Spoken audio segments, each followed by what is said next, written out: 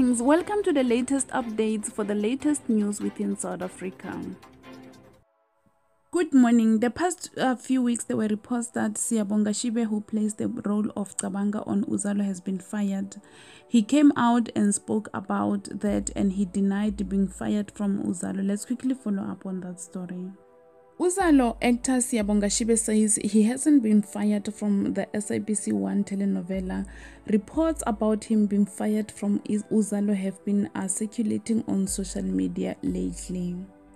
He issued a statement saying that he has been receiving calls from people wanting to find out if he is indeed being fired from Uzalo. His statement reads as follows.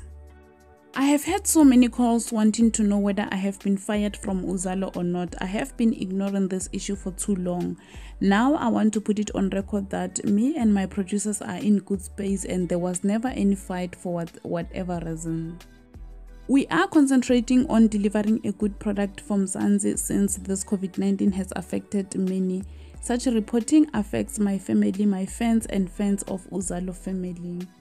He went on to say, I repeat, I never fought with anyone and I have never been booted out, as some reporting are claiming. Thandeka King, who plays Manqobo, also came in and she said, Yazi ngempela kwanele, this is tiring. Can it stop now? Can it really stop? It's enough. There were also reports that Thandeka King, who plays the role of Manqobo, is also leaving Uzalo due to misunderstanding and fights with the producers, but such reports were also invalidated at the later stage. Thandeka King denied such allegations and also Uzalo producers also denied such allegations. That will be all from my side. Please leave your comments down below to let us know of your views regarding what you have just covered. That will be all from me. Thank you so much for tuning in. We'll see you again in the next update. Bye.